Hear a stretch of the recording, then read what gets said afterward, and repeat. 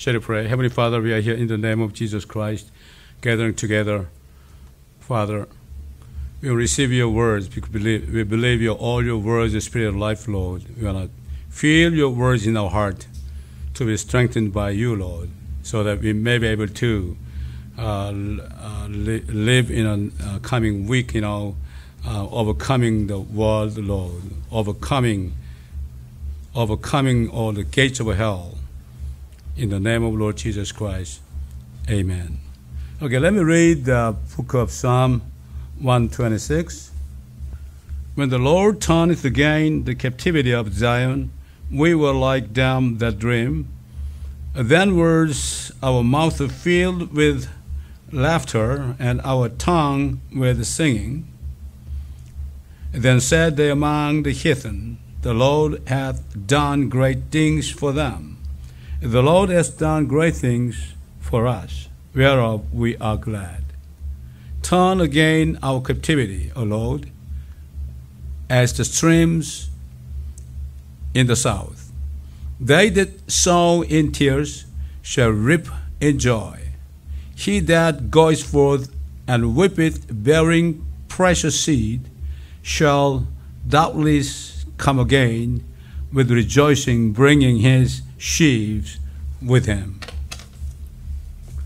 Okay, the main scripture related to today's sermon in the book of Genesis, chapter 1. Okay, let me read chapter 1, verse 17 through 19. 11 to 13. Excuse me, 11 to 13, okay?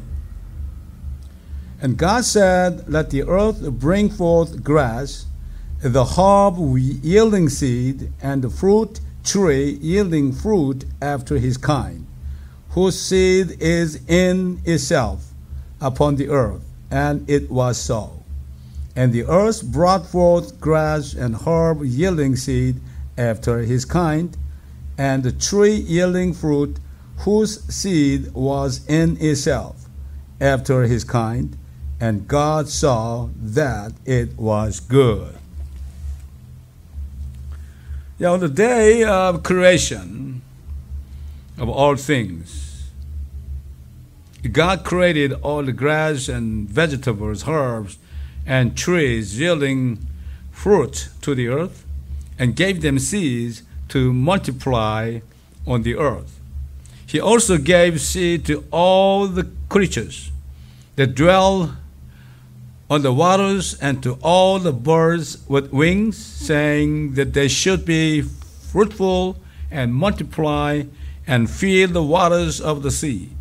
He also gave seed to cattle and creeping animals and animals that dwell on the earth, and let them multiply. On the sixth day, at last he made men and women according to God's image and his likeness. He also blessed them and said to them, be fruitful and multiply, and replenish the earth, and subdue it, and have dominion of the fish of the sea, and of the fowl of the air, and of every living thing that moveth upon the earth. And God gave the seed to the person who created it in his own image. Giving the seeds to the creation, God has given them life. Life is opposite of death, and God gave life unto eternity. But all the creatures, including man, are no longer able to see the eternal life without dying.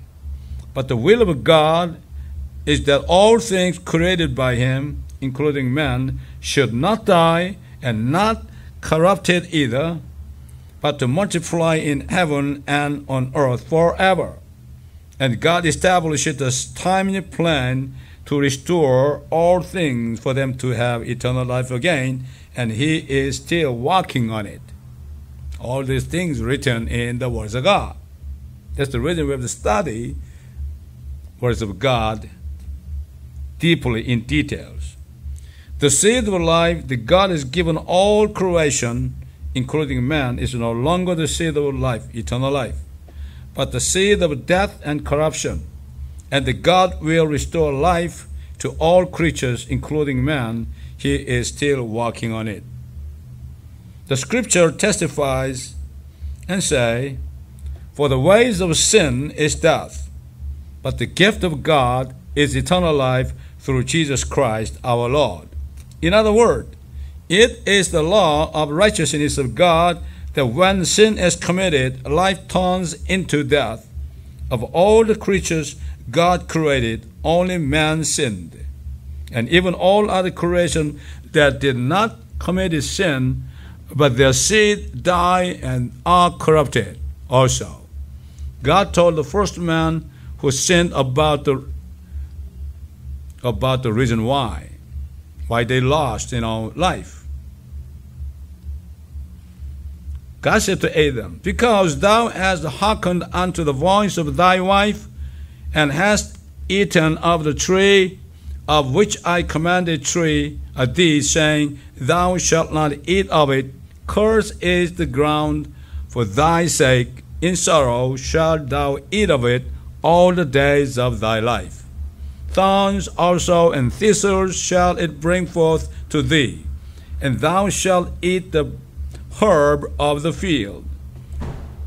In the sweat of thy face shalt thou eat bread till thou return unto the ground. For out of it was thou taken, for dust thou art, and unto dust shalt thou return." And he said, because of transgression of man, all other creatures living on the earth are cursed by man's sin. But God knows that all these curses are due to the sin of the serpent, that is the devil, and he will destroy. God will destroy the devil that brought sin in due time, so that he may give life to man in accordance with the law of righteousness. He has decided to give identity of the Son of God to them who believe in him. In addition to this, the seeds given to all other things are also to be restored unto life. In the first book of the Bible, Genesis, including man, is written about the loss of life as a whole, but the last book of the Bible, Revelation, records the restoration of all things. Apostle John testified of his words. "And God shall wipe away all tears from their eyes, and there shall be no more death, neither sorrow, nor crying, neither shall there be any more pain, for the former things are passed away. And he that sat upon the throne said, Behold, I make all things new. And he said unto me, Write, for these words are true and faithful. And he said unto me, It is done. I am Alpha and Omega, at the beginning and the end. I will give unto him that is athirst of the fountain of the water of life freely. He that overcometh shall inherit all things, that I will be his God, and he shall be my son." Jesus, the God who spoke this word, he died to get rid of the sin and death and curses brought by the devil, and cried before he died and said, "In the last day, the great day of the feast, Jesus stood and cried, saying, If any man thirst, let him come unto me and drink.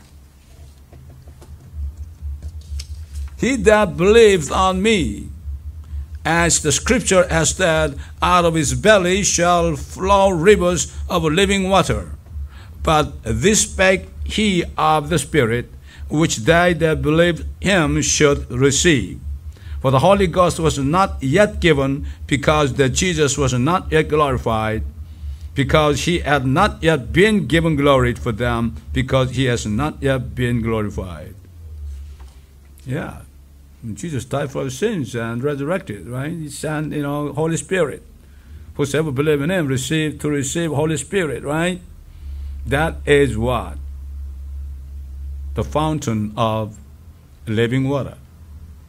You think from your belly living water flowing out every day? Everyone born as a descendant of Adam is born with a dead seed. Even if they are married and have children, they will inherit the seed of death. The only way to save the dead seed is to take the life unto the dead seed. No by technologist in the world can save even his own dead seed. God has already proclaimed this truth 2,000 years ago. I am the way, the truth, and the life. No man cometh unto the Father but by me. It is the Spirit that quickeneth. The flesh profits nothing. The words that I speak unto you, they are spirit and they are life. To receive eternal life, we have to receive His word. That is correct. Everyone, he lives with a certain kinds of thirst in their heart. However, one does not know what the thirst is. Only one day he will find himself in the bondage of death, knowing that he is thirst for eternal life. The Bible also testifies that the creatures that are slaves to corruption. For the honest expectation of the creature waits for the manifestation of the sons of God. For the creature was made subject to vanity and willingly, but by reason of him who hath subjected the same in hope. Because the creature itself also shall be delivered from the bondage of corruption into the glorious liberty of the children of God. Creatures who have not sinned, but they are to die because of man's sin. They hope for the day when men believe in the Lord Jesus Christ to be the children of God through the receiving the Holy Spirit. At that time, they are also to be freed from death and corruption, just like the children of God. God told Job, may question on him, but ask now the beasts, and they shall teach thee, and the fowls of the air, and they shall tell thee, or speak to the earth, and it shall teach thee, and the fishes of the sea shall declare unto thee. If you don't understand the words of God, why don't you ask, beasts and fowls, and also fishes? They shall teach you. Oh yeah, what a weird thing it is. God had to appear in the image of Adam to take away the sins and death and curses, to give life unto the whole world, to give the seed of life to all things He created, including man. Apostle Paul testified about all the creatures that are looking for the Lord Jesus Christ to appear in order to restore all things and the hope of the children of God. Apostle Paul testifies, saying, for we know that the whole creation groaneth and travaileth in pain together until now. Can you see that? Yeah. All creation, travails and groans because of the sin of man. And not only they, but ourselves also, which have the first fruits of the Spirit, even we ourselves growing within ourselves. Even born again Christian groaning, because we live in a sinful world, waiting for the adoption to wit the redemption of our body.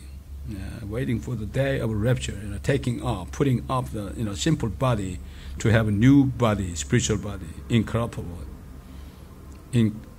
immortal body. For we are saved by hope, but hope that is sin is not hope. For what a man sees, why does he yet hope for? But if we hope for that we see not, then do we with patience wait for it. We got to be patient, waiting for the Lord. Everyone born as descendant of Adam is born with a dead seed, even if they are married and have children. They will inherit the seed of death. The only way to save the dead seed is to take the life unto the dead seed. No biochemical biotechnologist in the world cannot save even his own dead seed. God has already proclaimed this truth 2,000 years ago. I am the way, the truth, and the life. No man cometh unto the Father but by me. It is a spirit that quickeneth, the flesh profit nothing. the words that I speak unto you, they are spirit and they are life. That is correct. When we accept the words of the gospel of Christ, the spirit and the life, we are able to bear many spiritual children when we proclaim Jesus Christ, the seed of this life, through the regeneration of the Spirit, and died from the Lord Jesus Christ. It is to be blessed to become children of God through the Lord Jesus Christ, the last Adam. King Solomon, who received the wisdom of God, testified of this. Yeah, we're born as, seed of Adam. We are no more than seed of Adam. We are the seed of Jesus Christ. That is the last Adam. Spiritually, we are not seed of Adam. We are seed of Jesus Christ of God. The fruit of the righteous is the tree of life, and he that sin win his soul is wise. If we are born again, you are righteous, then you are the tree of life. Apostle Peter testified about incorruptible seed. Being born again, not of corruptible seed, but of incorruptible, by the word of God, which liveth and abideth forever. For all flesh is as grass, and all the glory of man as a flower of grass. The grass withers, and the flower thereof falls away, but the word of the Lord endures forever. And this is the word which by the gospel are preached unto you. That means, you receive gospel of Christ, believing Jesus Christ died for your sins sincerely, and buried and rose again for you, to send Holy Spirit. Then you'll receive seed of incorruption, immortality. That is eternal life. Then living water will flow out from your belly wherever you go. When you preach the gospel to your friends, living water flow out from your belly. They're gonna just satisfied with their thirst. I bless all of you to this kind of glorious life, this kind of joyous life, powerful life in the world. Amen.